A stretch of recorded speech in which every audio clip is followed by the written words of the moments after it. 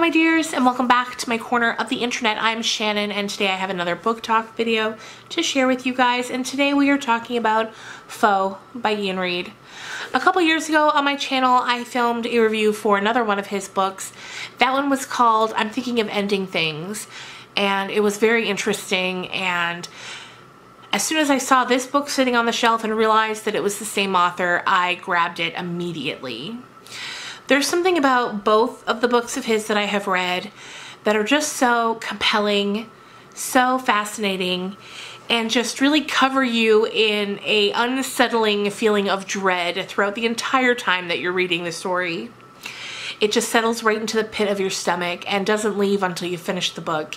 Sometimes it doesn't leave until a while after you finish the book.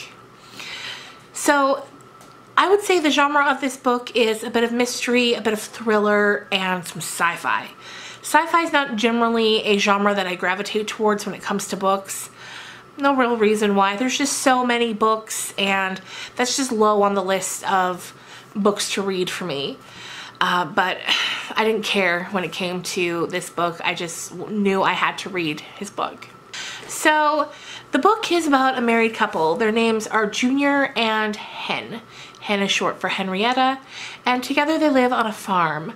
They're isolated, but for the most part they have a really happy life, at least from Junior's perspective, which is the perspective we start off with. He works in a factory. Hen has a job. I don't know if it's ever mentioned where she works or what she does, but she works, he works. They have chickens on their farm. He likes the simple, quiet life. And if you were to ask him, does Hen like that life as well, he would tell you yes. Even though whether that's true or not remains to be seen. Now, in filming a book talk on this book, it might be a little different because in terms of plot, not a whole lot happens. 98.9% of the book is spent inside of this farm home with only Hen and Junior, and then eventually another character, Terrence. It's important to note as well that this book takes place in the future. It's never given a specific year. We're never told exactly when in the future it takes place, but it's obvious it's in the future. At one point, one of the characters talks about a time when humans used to drive their own cars. And he talks about it as though this is absolutely insane. That a human who was capable of error was for so long in charge of their own vehicles. You know, these huge metal death machines. Whereas now, in their time period, all cars are 100% self-driving. So at the beginning of the book, Junior is sitting around in his living room. He's drinking a beer after a long day. It's late. And he sees headlights out in his driveway. And it's a bit late for visitors, especially when you're not expecting them, you know? He's right away kind of put on guard about who it could be that is at the house.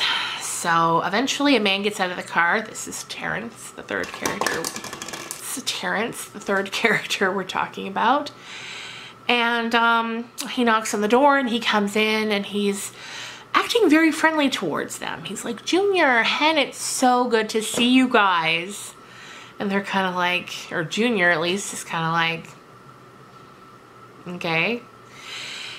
And he comes in and he explains to them why he's there. He tells them that Junior has become a finalist in sort of a contest, in sort of a lottery. And he has been chosen as one of however many people who are going to be part of a space expedition. They're going to go for a period of time, and the company is called Outermore, and Terrence is really kind of trying to hype them up, like, look how lucky you are, isn't this exciting? And Junior's like, I didn't enter any kind of lottery like this. And Terrence is like, no, I know. But we know that you're interested in space and things like that. And Junior's kind of like, How do you know that? And Terrence is like, well, you know how like your phones and tablets are kind of recording and listening to everything you say?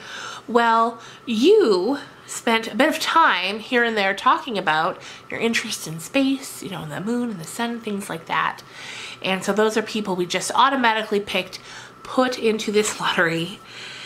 And Junior's kind of like, oh, not really interested. And Terrence is like, well, it's not, you can't really opt out of it, but you know, it's fine. You're not going right away. You're going to have a bit of time before you have to leave. And Junior's like, okay. And Terrence is like, yeah, and you might not even get chosen. You're just a finalist. There's another round of deciding that has to go on. I just want to come talk to you, you know, sort of interview you a bit, and then later, you know, it could be years from now, you'll be notified if you are one of the people who have been chosen. So at this point, Junior and Hen are kind of like, okay, you know, they don't feel like they have any options. So they let him in and they explain more of the program to him. And they tell him that when he goes, if he's chosen, that he doesn't have to worry about his wife, because in his absence, a sort of AI would take his place. It is a machine that would look just like him, to the point that, you know, even his mother would have a difficult time telling the two apart. He would have Junior's memories, he would have Junior's personality, he would look just like him, everything like that. And they're like, okay. And Junior's really put off by this. He's like, listen, I don't care how good of an AI you have. There's no way it can replace me. But again, they're told not to worry about it yet. There's plenty of time before the final people are chosen. So eventually Terrence leaves. Hen and Junior get back to their regular everyday lives. They go to work. They do what they have to do. 2 years passes, and then one day Terrence comes back. He comes back and he tells Junior that he has been selected and he's going. And so he's kind of got bags with him, Terrence does, and he's like, I'm going to move in for a little while just to help get you ready. We're going to do some really intensive interviews, and I just want to observe the way you two live. Just go on about your business as you would, and I will just observe. So at first, Junior and Hen are kind of like, I guess. But then as time goes on, the more and more time that Terrence is spending in the house, the more and more Junior is really getting bad vibes from him. Hen's acting weird. She's not wanting to spend time with Junior. Like, she's been weird since the first visit, honestly. She's just, ever since Terrence came that first time, nothing's been the same between the two of them. She sometimes doesn't even want to eat dinner with him. She sometimes doesn't want to sleep in the same bed as him. And he just kind of brushes it off to her being stressed out about what's going to happen or what could potentially happen. Then after time goes by a little bit, Junior starts to get a little more and more and more suspicious about this Terrence guy. And he wants to call the cops. He wants to do whatever. But Hen kind of talks him out of it, saying, you know, there's really nothing we can do. We just have to do what he says and hope you're not gone for long. So the interviews continue. Terrence is really grilling him about various memories that he has. And after a bit of time, Junior's starting to realize that he doesn't really have many memories before he met and married Hen. And that's kind of weirding him out a bit. And sometimes when he's left alone in the house, people will come back to the house and they'll say like, Junior, are you okay? And he'll be in a daze, just kind of staring at the wall or in the sink or at the floor. And he'll be like, yeah, what do you mean? And they'll be like, you were staring off into space for a very long time. So he's starting to exhibit some strange behaviors as well. And along with the feeling that whatever's going on isn't right, Junior thinks that he's starting to put the pieces of the puzzle together. And he's thinking that Terrence is here and trying to learn so much about him because Terrence is the one that's going to try to take his place when he goes off into space. And eventually everything builds to such like a fever pitch that one day Junior blurts out his suspicions to Terrence. Terrence tries his best to reassure him that no, that is not it. And in fact, a lot of the things that Junior believes to be it aren't it. So if you want to read this book for yourself and you do not want spoilers, now is the time to click away, because I'm going to tell you the end and how it all unfolds. You guys, it's good. So if this sounded at all interesting to you, I suggest clicking away. But if you want to stay and hear the ending, here's how it went. So Terrence breaks the news to Junior that he's the replacement. When Terrence came the first time 2 years ago, that was him dropping off the AI. And that the Junior we've been with throughout the book is the AI. And Junior's like, no. That is not at all possible. And he looks at Hen, and Hen is sitting in the chair, and you can see she's getting very emotional. And she even mouths the words, "I'm sorry," to him. And he's like, no, there's no way that's right. And Terrence is like, yes, it is. And the real Junior's coming home today. And as they're sitting there, a bunch of men arrive and they escort the old Junior back into the home. And Terrence says to him, it's very important for the replica to see the original come home. And the replica Terrence is really freaking out, and he is like, no, I am not the replacement. I'm the real one. And you know, Terrence says to him, then why do you think you can't remember anything before Hen? That's because that's the memories you told me about. That's what we programmed you with, is your life with Hen. That's why you can't remember before her. And he's really unsettled by that. And then when the original Junior comes in, he's like, oh my God, it does. It looks just like me. And when he comes in, Hen goes over to him and greets him. And she's like, oh my God, 2 years, you've been gone so long. And they embrace and kiss. And the replica, the one we've been with the whole time, he's watching this and he just cannot believe it. So after a little bit, we see the replica get shut down and turned off, and the perspective switches to original Junior, and Terrence leaves, and we see Terrence, Junior and Hen try to get back into a normal daily routine, because of course they've been away from each other for 2 years. And at one point earlier in the book, we saw Hen talking to Terrence, and he had been asking her if she was happy. And she talked about, you know, she wasn't miserable, but there was so much more of the world that she wished she could see. But Junior was so happy in the farm, he never wanted to go anywhere.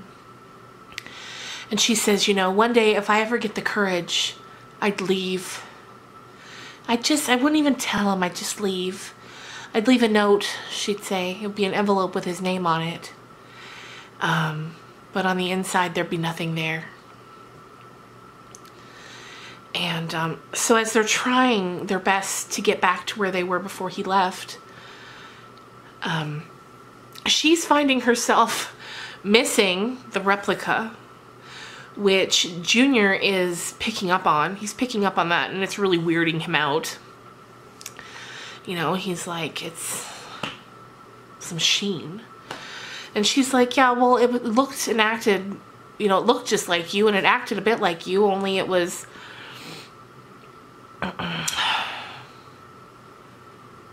different than you. And he's like, different better? And she's like, just different. And he keeps trying to tell her about his trip to space, and she doesn't really care. She doesn't want to hear it, and that's upsetting him. And then one day in the morning, she's getting ready to go to work, And she gives him a kiss and she says goodbye to him. And she tells him she's left him something down in the kitchen. So after a bit, he gets up, he goes, makes coffee, he sees an envelope sitting on the counter addressed to him. And he opens it up, and there's nothing in there. He doesn't think too much of it, he goes to work, and when he comes home, Hen is there. Only Hen's slightly different now. She's very interested in his trip to space. She's very interested in a lot of things about him that Hen previously had not been interested in. Later that night, Terrence shows up. And he says, you know, just kind of doing a check, wanting to see how everything's going. And Junior says, it's going pretty good. Pretty good. And when Hen is speaking, since she came home from work, there's no quotations around her sentences, which was a thing that I had noticed when I started reading the book. Was whenever Junior would speak, there would be no quotations around his sentences. And then once the real Junior came back, there were quotations around his sentences. And whereas at the beginning of the book, Hen's sentences did have quotation marks, but now towards the end they don't. And so it all comes together in that Hen left as in the way that she had told Terrence that she would. But not wanting to confront Junior or leave him all alone, she has, I guess, Terrence build this replica of her so that it can be there in her place. And that's why Terrence came at the end, was to check and see, you know, how it was going. So, there you go. It was a very interesting book. It kept me guessing the whole time while a blanket of dread was all around. The whole thing just kept me guessing. I didn't know who was who or what was what or what we were going to find out. I knew there was going to be a big reveal, but I wasn't sure what it was.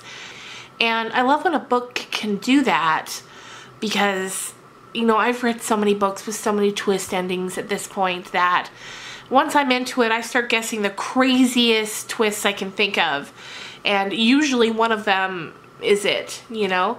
And that's disappointing. I'm disappointed when I can guess the twist. So when there's one that I don't guess, I love it. And I did not put all that together for this book. And that's Foe by Iain Reid. He's a Canadian author. I think that's so great. There's a little blurb here on the cover of the book at the bottom, and it says, Iain Reid just might be the most exciting and excitingly unclassifiable author working in Canadian fiction today.